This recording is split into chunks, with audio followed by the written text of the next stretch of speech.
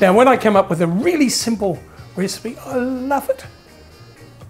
Now, does that make me a bit lazy? No, it's not.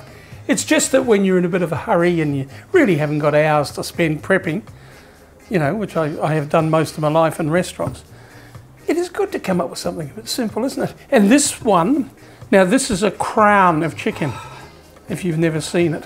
Now you can go into your poulterer or your butcher and ask them to do that. All it is they've taken the Maryland off and they've chopped a bit of the backbone away from it. Actually, it's funny because, you know, when you talk about going and asking your fishmonger or your poulterer or your butcher to do something for you, there was somebody the other day that said they wanted to stuff a sardine. Now, life is too short to stuff sardines. I love sardines, but it's a bit too short. Anyway, they said, ask your fishmonger to bone out your sardines. And they said, you'll need about 3 dozen. Now, can you imagine going there on a Saturday morning, saying to your fishmonger, can you just bone out 3 dozen sardines for me? I can imagine, and I can tell you what he'd say too. Anyway, we won't get into that. This is very simple. They'll do it in about 2 seconds flat and they won't mind doing it. So ask your poulterer or your butcher for a crown, and if they don't quite know what you're talking about, take off the Marylands, which is, the Maryland is the combination of the thigh and the drumstick. So they take that off and then they just cut. Just have a look here. See, cut about half of the backbone off. All right, so it's simple stuff. No one's going to complain about doing that for you.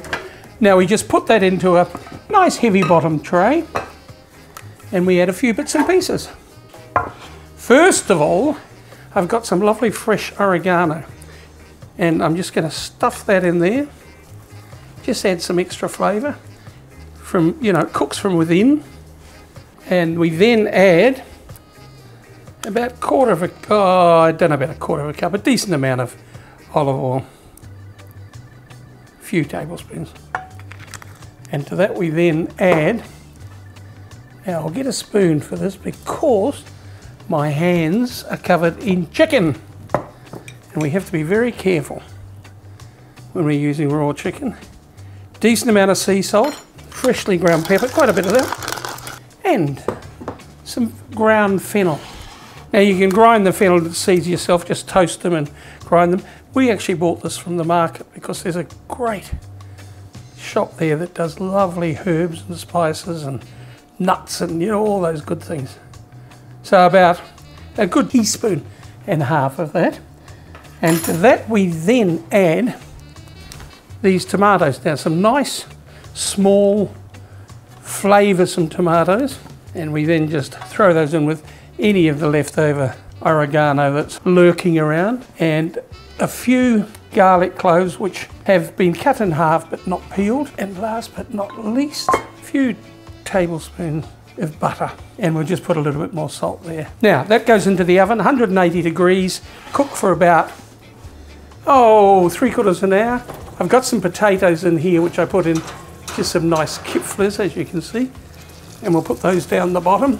I've just done those with oil and some seasoning, and we'll put that chicken up there.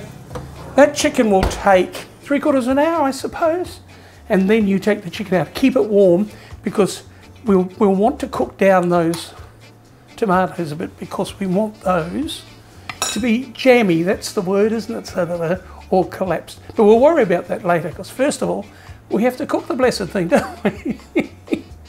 Okay, my chicken's looking rather good. I've got some red wine vinegar here. I'll put a little bit of that in with the tomatoes.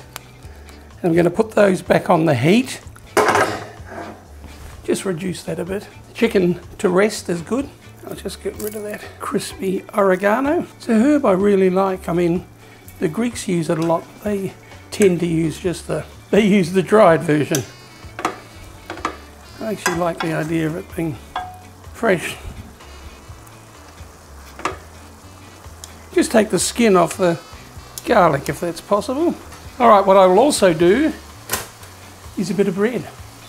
All will become apparent. I'm not making a sandwich, it's alright.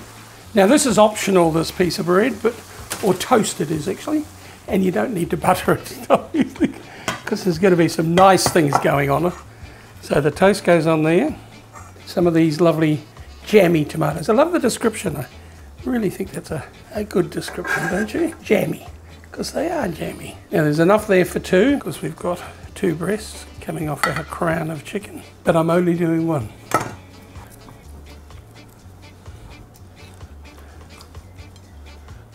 And to go with that, I've just got, as I showed you before, some lovely crispy kipflers, just with olive oil and a little bit of salt. Now that's good tucker, guys. To go with that, we need a big, bold white wine. And I think nothing better than a French Chardonnay, which has got a bit of oak, a bit of wood, La Viette. And it'll go beautifully with this chicken, jammy tomatoes, kipflers. What more does a man need?